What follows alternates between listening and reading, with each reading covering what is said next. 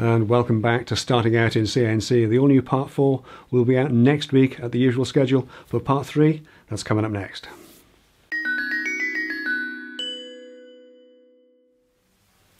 So another day, here we are. I've got my replacement little Acme nut blocks. Thank you very much, Ooznest, for those. And they attach to the threaded bar at the back here, the Acme bar. The Acme bar threads through those, and the blocks are attached to the X-carve backplate. I've disconnected the little locking rings at either end on the threaded bar. I've disconnected the stepper motor flexi coupling, so that's not connected at all. I've loosened off the screws in these side plates here by a single turn, so this carriage is free moving now, but I need to get these off. And inside here the blocks are held off the backplate by a little spacer and a shim, and I really don't want to lose those down in the inside here, so I've fallen back on an old trick I had from my photographic days. I've got a length of masking tape, just ordinary masking tape, just rolled back on itself, so you make a sort of a sticky stick from it. I'm going to keep that in there, and hopefully if those shims do fall out, as I'm sure they certainly will, we'll catch them quite easily on the tape. But that's what I've got to do next. Once those are undone, I'm hoping I'll be able to sort of feed it out enough, move the carriage across and get everything out, but fingers crossed. Let's give it a shot.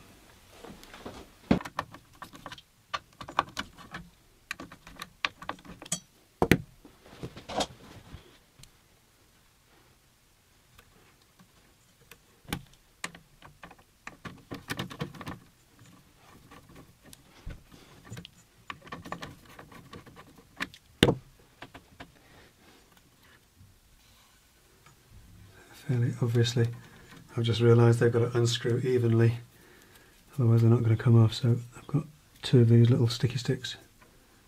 Hopefully they'll do the job.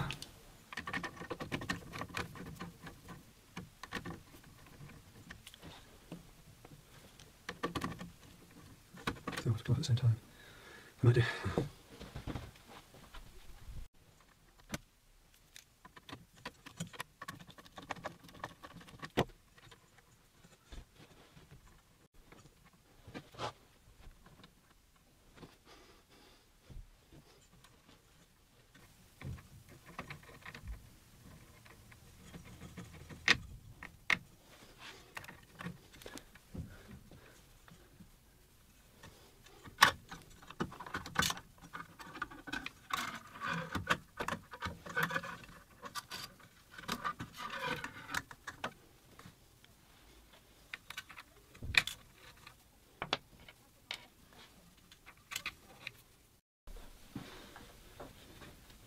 Okay, so not too bad, all things considered. My little sticky sticks caught most of the shims, and a couple of the nuts that were supposed to be captive came away.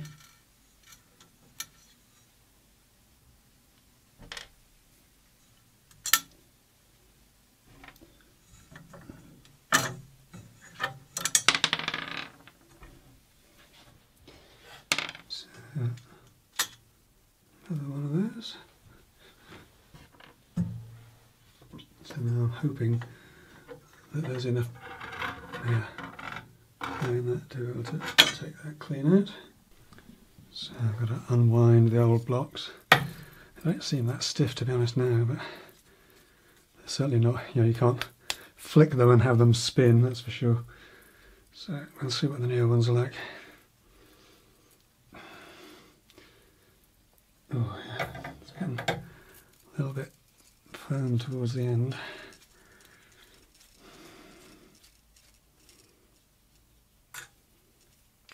So old ones are on the manual.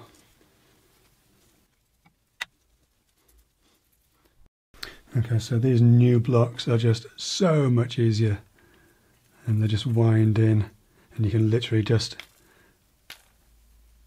spin them along the thread like that. There's no way the other ones would do that.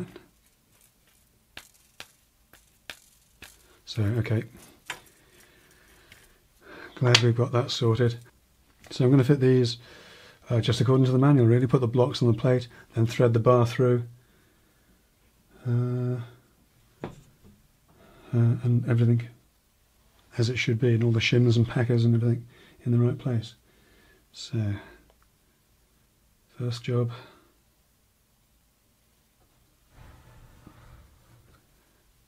Blocks and shims and spacers. So not a huge amount of space to see what's going on here, and my hands are almost certainly going to be in the way. Basically we've got to get the bolt through there, then a spacer and a shim, and then the nut block over 2 bolts. So it's going to be a bit of a fiddle. We'll do what we can.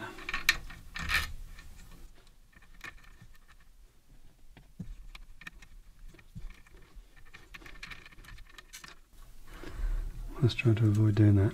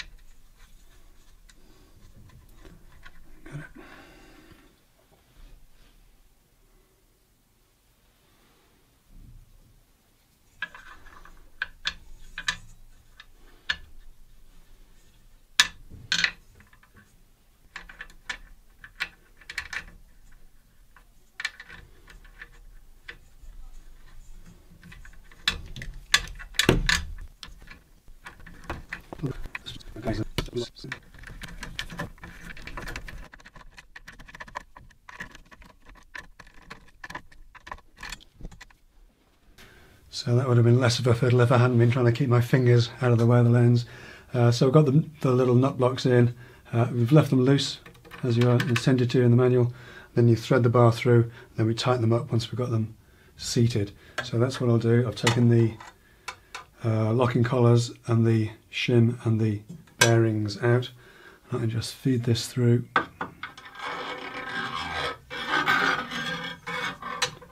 Carefully.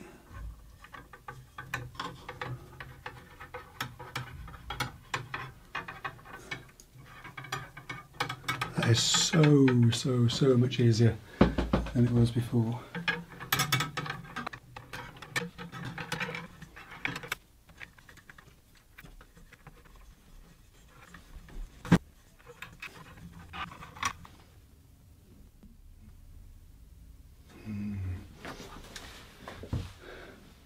And of course I'm going to have to take the stepper motor off this end because I've got to get the bar all the way through to get the bearing and the locking collar on this one. You were probably already ahead of me on that one. Yes, I just forgotten about that. Because you get this bar so it actually touches the shaft, so I'll have to just pull that out of the way quickly and then we can carry on and get everything threaded through.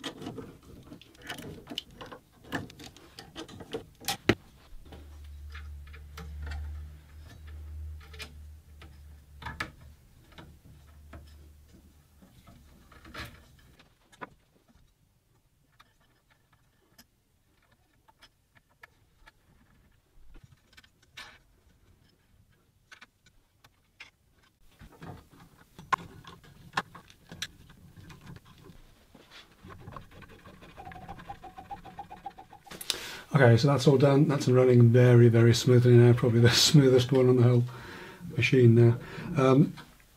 So I can get back to what I was doing before. Finished putting the support rails in for the spoiler board. and then we'll see where we get to.